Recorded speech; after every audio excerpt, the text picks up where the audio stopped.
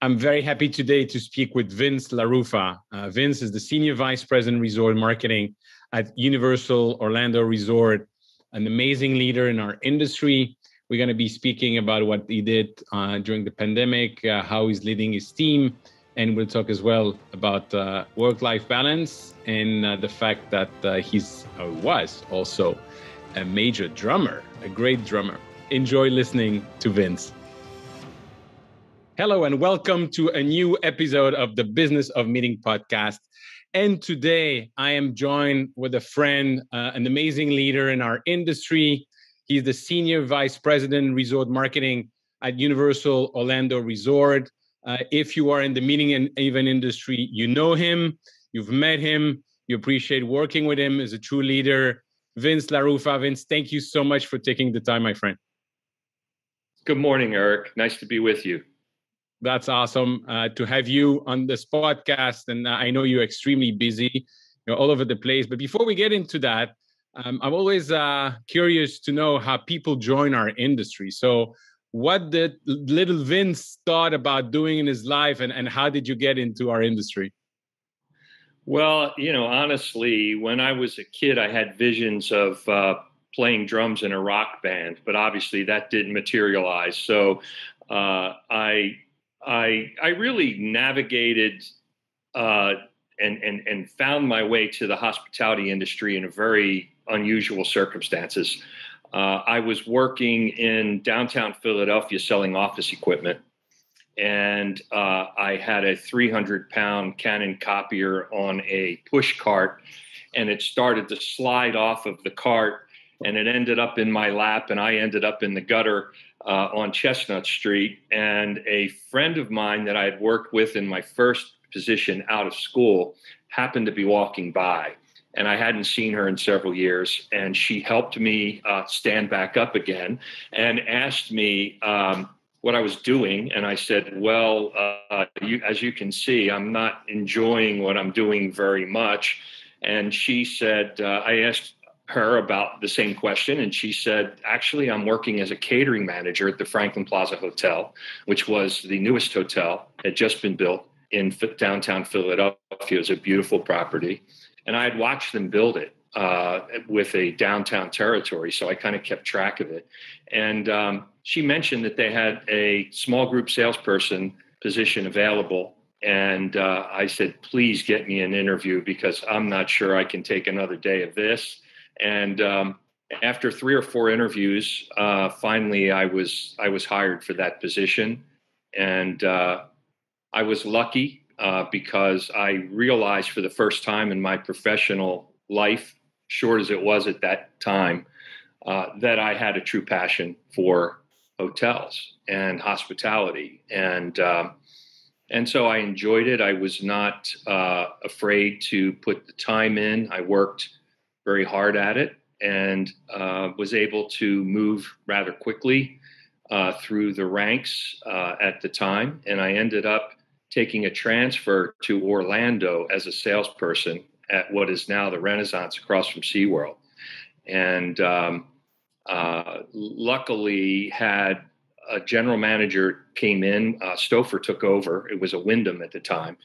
Stouffer took over, and the GM and I really formed a really strong relationship and bond. And he essentially took me with him as he progressed through the organization. He worked his way up to Senior Vice President of Operations. And in that amount of time was kind enough to help me move as well. And so as he moved, I moved. And we formed a very good team. And ultimately, that led to being a regional with Renaissance. So I worked my way up to regional sales and marketing. And then at that point, Marriott came in and bought the company. And I stayed with Marriott for about a year, then took a position in Atlanta with Stormont Trice Corporation as VP of Sales and Marketing. And that became Crestline Hotels and Resorts.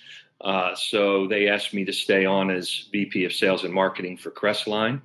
And then when Crestline asked me to move to Tyson's Corner, my wife and I really didn't want to move north. We were pretty happy in the South. And so I took a position as VP of Sales and Services with Visit Orlando. And my good friend Mike Gamble actually had the search on that job. And then interestingly, 18 months later, Mike had the search as well for the VP of sales, resort sales at Universal. And he tagged me again. And I was able to take that position. And I've been there for 18 years. About 3 years ago, I was promoted to Senior Vice President of Resort Sales and Marketing. So we had 3 hotels when I got there. We have 8 hotels now, 9,000 rooms to fill. And it's been a great ride. That's awesome. And what is the motivation when you change position? Is it opportunity only? Is it because you want to learn more, or is it people always say that you leave a manager or a boss, you don't leave a company, and you stay with a manager or boss, or you don't stay with a company. What is the common thread, if there's any, between the different job you had? Well, all of the positions really up to Crestline were, they were promotions essentially with the company that I was working for. And so we really benefited in that respect. I had a lot of great leaders over the years who I really enjoyed working with. The move to Orlando, to Visit Orlando, candidly, the leader of that organization at the time and I were not always aligned. He had tremendous accomplishment in the industry, but it was really, I think, more of a style issue for me. And the two of us candidly didn't work very well together. Also, I really grew to respect those that are serving in the DMC, convention bureau environment, because it's just a tremendous amount of time and travel. And, my kids were very young at the time, and I was gone many times for, weeks at a time, it seemed, which wasn't really compatible with where my priorities were. I mean, you know me well enough to know family comes first with me, and we share that commonality.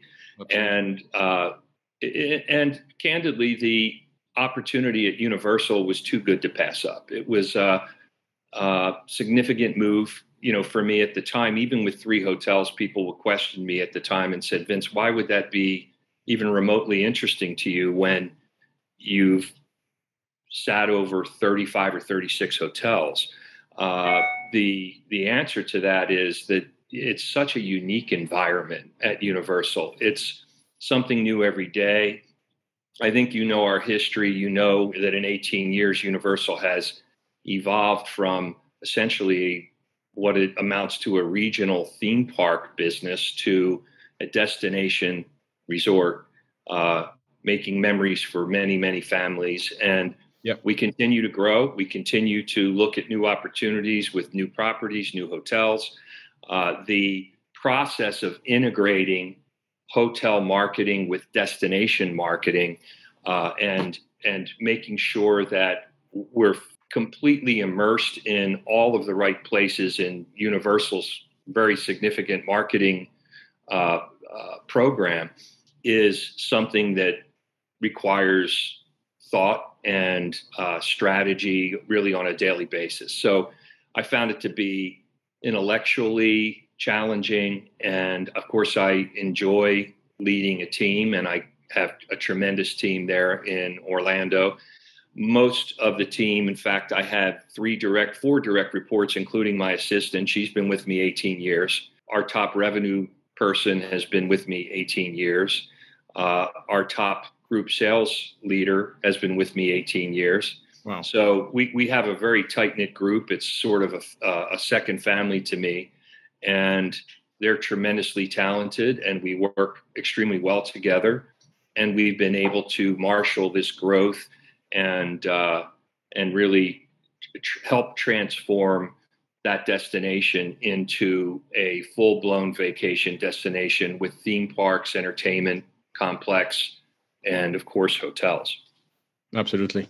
When you're talking about, the different opportunities you have, talking about working with the same people for years, and that tells a lot, I guess, about your leadership and your human side as well.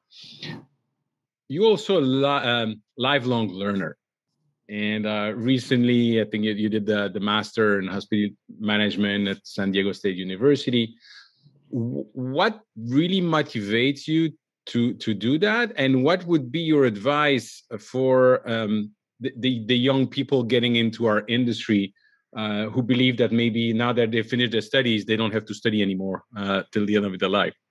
Yeah, I mean, I think what motivated me, and I pursued my master's in my 50s.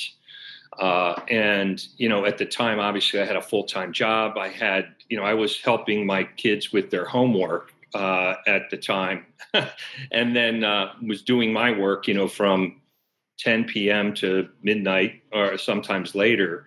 But I enjoyed it so much. I had kind of gotten to a place, Eric, of I refer to it as intellectual hibernation. And, being as much as I enjoyed the Orlando experience and the Universal experience, I'm hiring kids out of school with master's degrees as at the rep level, which is really, more of an entry level to management, and realizing that there was a vocabulary that I hadn't really, in many cases, been exposed to. And so I wanted to continue on my journey and continue learning and continue, to be challenged and to be able to challenge others. And the San Diego State University program was really the perfect solution for what I was looking for at the time. I was able to do the work on my time. I thought the quality of instruction was very, very of a very high level. My mentor in that program is a gentleman by the name of Jeff Campbell. Jeff was the executive director of the program, and he's a former CEO of Burger King. So that's the caliber of people that are involved, and many of your listeners probably also are familiar with Carl Winston. Carl heads up that program out there and does a fantastic job. Yeah. And so I wanted to stay closer to it. Jeff asked me last year to teach the marketing communications class. I partnered with one of my colleagues here in Orlando, and the two of us created the curriculum for that class, and it's a master's in meetings and events. Moving forward, I'm going to be also teaching the marketing class for the hotel and tourism group, hospitality and tourism master's program. So I'll have two classes going when we get into it next year. So looking forward to that. That's awesome. Look, talking about next year, hopefully there's going to be completely different than this year and the previous one. How did you navigate this pandemic? What was the decision taken at the resort in Orlando? And maybe was there any difference between what was done in Florida and what was done in California? Yes, tremendously different.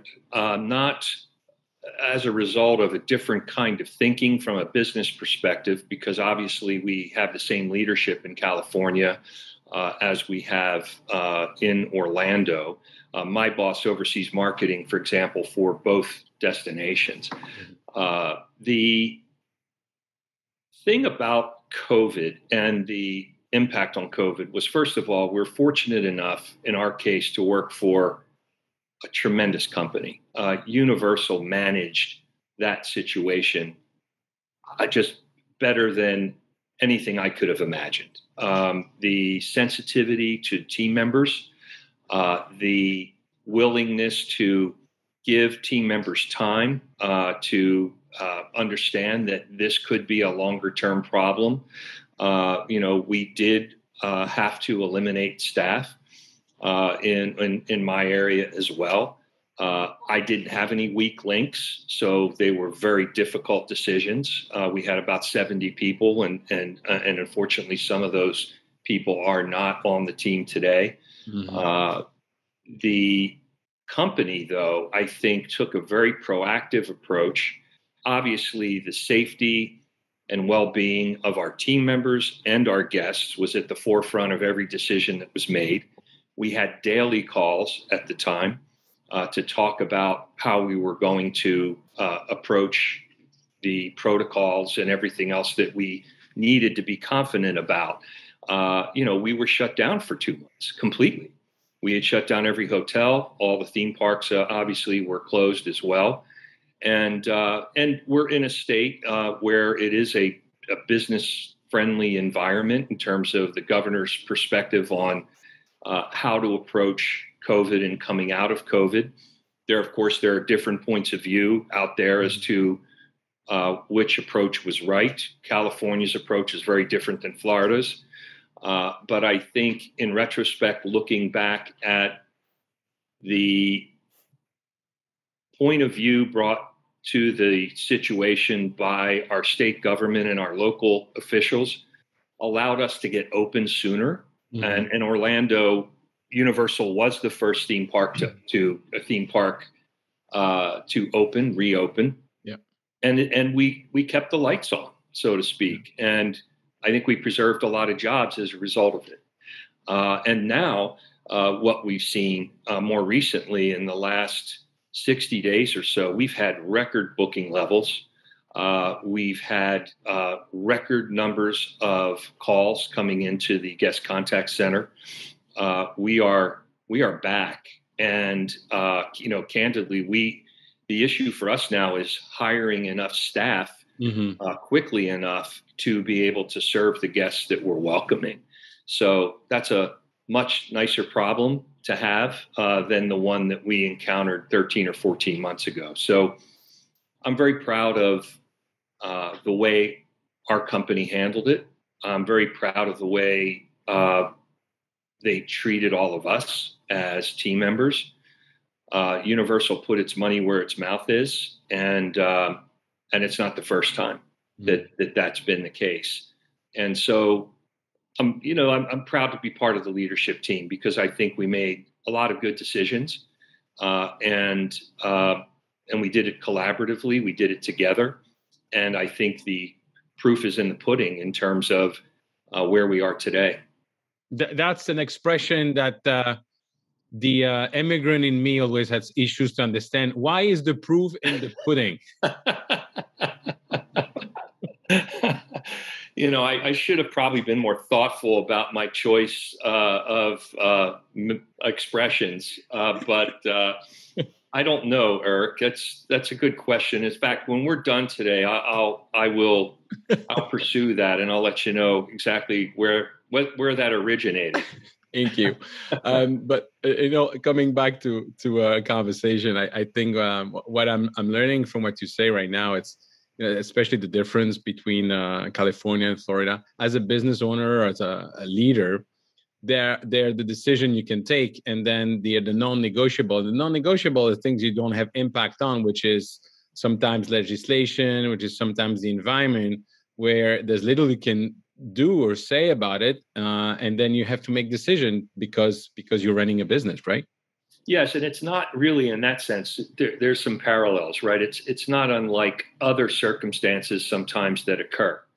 As leaders in business, you as a business owner, you can't control all of the variables. Things will happen, and so all you can do is be thoughtful and strategic about how you approach those opportunities. Look, I certainly hope we never have to experience what we experienced in the last 13 or 14 months. Right. But I also tend to be a cup is half full person, and I look at the opportunity that my wife and I had to have our kids back home. We never thought they'd be coming back home. So, to have my my daughters around us every day again while I worked from home. And frankly, there were some days there wasn't a whole lot to do, particularly when we were shut down. So it gave us an opportunity to reconnect, and we added a new member to the family. We have a 1-year-old poodle that has endeared himself to all of us, and so he was a COVID baby. So there's always a silver lining, and and that was it for us. I like it. I like the approach. Is there anything that you think are going to not come back to what it was before, change in terms of working from home? Because I'm with you. I was very happy to have my daughters at home as well. A lot of people actually found the same silver lining of working from home, no commute, seeing the family. And they're not necessarily keen on coming back to the office, or at least full time to the office. Obviously, if you're in an hotel, if you're in a theme park, you cannot do it remotely. So, how are you navigating this? Well, those of us that are considered back of house, we're not guest facing team members. We will be coming back, and particularly in the marketing area. We looked at the landscape. The leadership group really came together and said, what is this going to look like when we come out of it? Because to your point, a lot of our team members enjoy working at home for a variety of reasons. We are going to come back in a hybrid model. So whereas I used to get in the car and fight my way in every day and fight my way home, I won't be doing that moving forward, but not every day. So we'll be in probably 2 or 3 days a week, I think is the way we're going to proceed, with the understanding that we will trial it, and I'm confident that it will work. The other factor, Eric, is as we know the value of face-to-face meetings, there is value to being face-to-face with your coworkers. Yep. And so I've missed that. That's one thing I've very much missed in the last 13 or 14 months is this lack of direct communication with my friends. So we opened Velocicoaster, the brand new roller coaster, and we had a press event. And so on Tuesday night, we welcomed the press to our newest hotel, which is Dockside Inn and Suites, part of the Endless Summer complex, our first run at True Value Hotels. And so we invited the press over to experience the hotel. And it was the first time I'd been in a gathering with others, larger than 1 or 2 people, without a mask in a year and a half. So that was really encouraging, and you realize how much you miss people when you see them. I did a lot of hugging, so that was great. The other piece of it, though, with respect to working remotely, those that don't have a lot of other team member interaction and don't need it, many of those people prefer to work from home. And for us to attract the best talent, if someone wants to live in Louisville and work for Universal Orlando and they're best in class in terms of their talent level and their skill set, we have to look at that, because if we don't allow them to work from Louisville, someone else will. And that is the trend, and that is where things are going. And if the output of the work is still of the highest level, the highest quality, and that is the preference of the team member, there's no reason not to structure a work situation that way. So it's competitive concern. We want to be competitive as an employer, and it's also about can the work be done? Well, we've proven that very effectively. We ramped up all of our hotels, the theme parks, very complex programs and restarts and revisions to media plans, revisions to marketing plans. revisions to operating hours, you name it. We went through it, and we did it all from a distance. So if we could work effectively through those kinds of circumstances, then one could argue that you can work effectively through a more of a normalized day-to-day workflow. Absolutely. Absolutely. That's fascinating what you're saying about the organization and redoing all the plans. What I've witnessed as well, especially with business owners, is yes, you work from home, but there was like even working harder. It's one meeting after the other. There's not even a break. And I'm kind of concerned of the mental health aspect, especially of entrepreneurs that most of the time are on their own. What's your take on it? And what's your advice for business owners as you're reopening and we're going back to face-to-face? Well, I think, again, that certain level of interaction is healthy. I think it's important, as when we started with the process of people working from home, we still had regular interactions on Microsoft Teams or other platforms to keep the team connected. So there is a desire to stay connected. Mm-hmm. It's important when you work from home too. We candidly, some of our team members were struggling with turning the work off. Mm-hmm. And we're all work pretty much around the clock anyway. Technology, that's the gift of technology, that now we all work, when we're conscious, we're working. So it's important for people to recognize that they do need to step away. And you would think that'd be easier in a home environment. It's probably not. When I'm in my office at work, I always have the option of shutting the door. I typically don't. Mm. But I can. If I need a few moments of silence, I can do that. It's almost harder, at home with a pet, with other family members. Our timing was pretty horrible. We downsized at the time that I started to work at home, so I didn't have an office, and so it takes some work to work without distraction. But it's possible. And, it's also healthy just to get out every now and then. Sometimes in the middle of the day, I'll just go take a walk, just to get some fresh air and, mm-hmm. And refresh. So. Yeah, I was, you made me think of this meme that I saw recently, the difference between Europe and the US, and the out of office message. And in Europe, it was, I'm out camping for the summer. Please send me another email in September. and in the US is I'm getting a liver transplant tomorrow, so I'll be out, but reachable on my cell phone for 2 hours.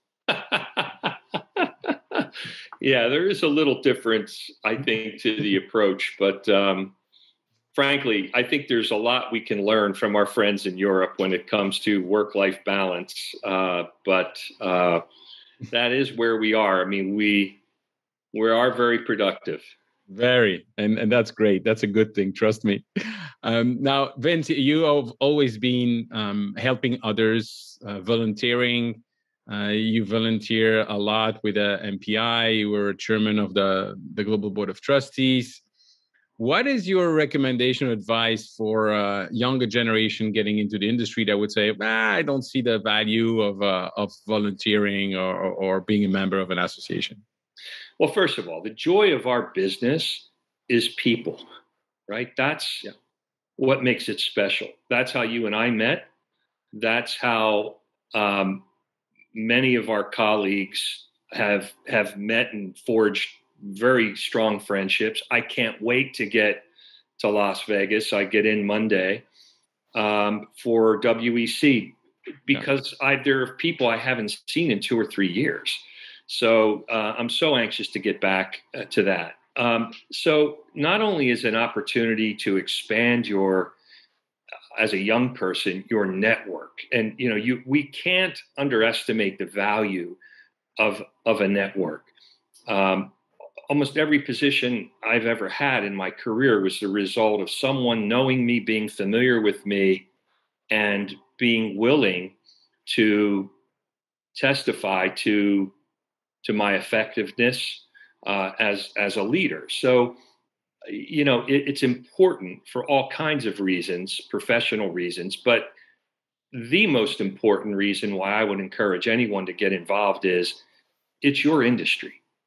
Okay. It's our industry. We own it. Whether it's good or bad, we own it. So the only way to affect change is to be a part of the solution. The only way to be part of the dialogue and the solution is to be involved. You can't sit on the sidelines and complain that something isn't right, something should be this way or that way. No one wants to hear that.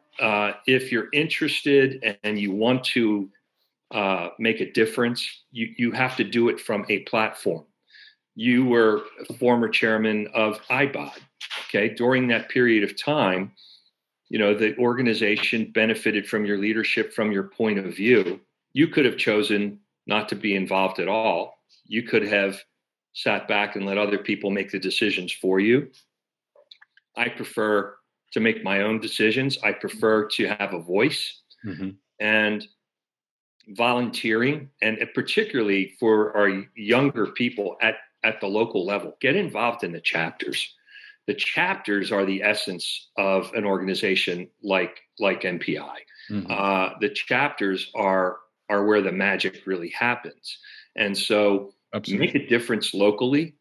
And once you've done that, I think there are all kinds of opportunities to contribute on a higher level or a different level at a board level or on committees and et cetera. Awesome. Thank you. And I know you're very busy, so I just want to ask you one more question about maybe not work-life balance, but I think it's more a question of the rhythm more than anything. It's not separated or whatever you're saying, but you started this conversation by saying that you wanted to be a drummer in a rock band and didn't materialize. I don't think that's totally true. I mean, you might not be in the Rock and Roll Hall of Fame yet, but my understanding is that you are a drummer in a rock band. Well, not anymore. I'm retired now, but I had some fun with it. We were, as a result of my work with the Hard Rock group, as you know, we do an event almost every month of the year, and we bring in top talent to perform in the lobby of the Hard Rock Hotel. And one particular year, we brought in the Guess Who, which will be a name not familiar to many of your podcast fans, but for those of us that are a little older, they were a pretty big deal back in the 70s, I guess. But in any event, I was able to form a friendship with one of the members of the band at the time. He was the lead singer, lead guitar player. And as fate would have it, I ended up playing with him and several other of my friends here in Central Florida who are far better musicians than I will ever be. And we had an opportunity to back him up in 3 years in a row, actually, on his coming through Orlando. So it was fun. It was fun to do. I enjoy music. I enjoy making music with other people. I think there's a lot of parallels to